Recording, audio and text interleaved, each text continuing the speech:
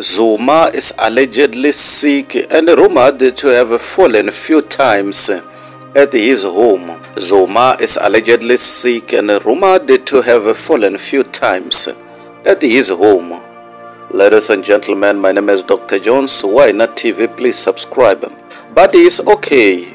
He will live to see the elections. Don't worry. He was a bit dizzy, that's all.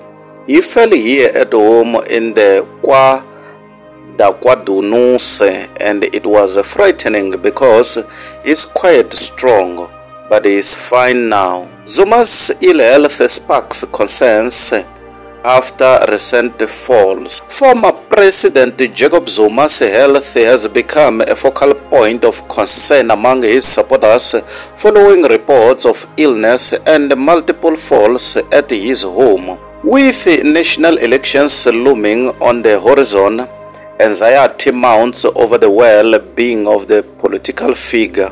According to sources close to his family, the former president has experienced bouts of dizziness and has fallen several times while at home. These developments have ignited worries among his loyalists who fear the potential impact on his ability to engage in political activities and campaigning ahead of the upcoming elections. In response to inquiries about his condition, a family member reassured supporters, stating, "But he's okay. He will live to see the elections. Don't worry. He was a bit dizzy, that's all. He fell there at home, and it was frightening."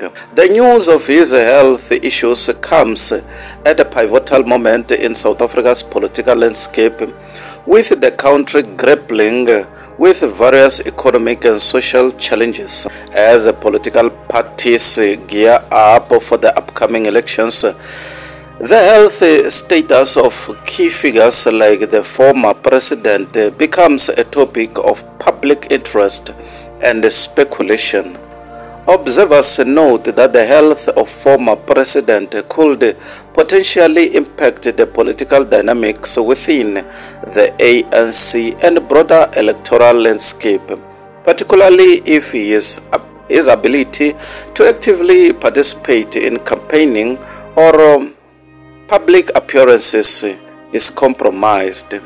His supporters, who have long rallied behind him, are closely monitoring developments and hoping for a swift recovery as the nation braces for the electoral contest ahead. Someone commented and said, "But the stupid MKP supporters wanted to be led by dead men walking. Shame."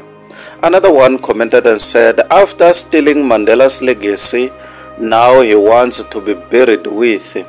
Another one commented and said, "Who cares about his health? Too many criminal cases will make him fall.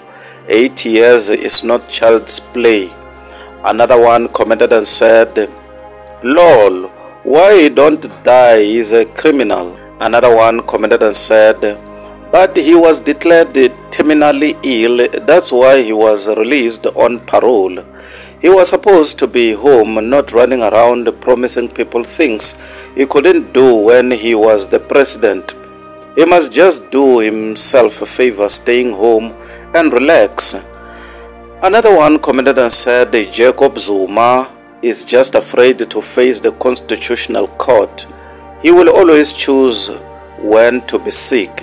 Another one commented and said, "When he sees that the door is about to close, his lawyer will be crying for his mercy, claiming his health and everything. Let him stand at a trial and see his days in court." Another one commented and said, "Your sins will find you out. Let's live to see arrogance versus the law." Another one commented and said, "Don't call us stupid, you."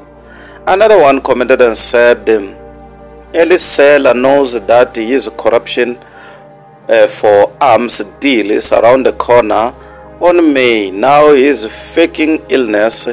If this is true though, Another one commented and said, if it is true, then that is how God punished the sinners of this country. A lot of them are in the line for punishment. Ladies and gentlemen, my name is Dr. Jones. Why Not TV? Please subscribe. Bye for now till we meet again next time. Subscribe.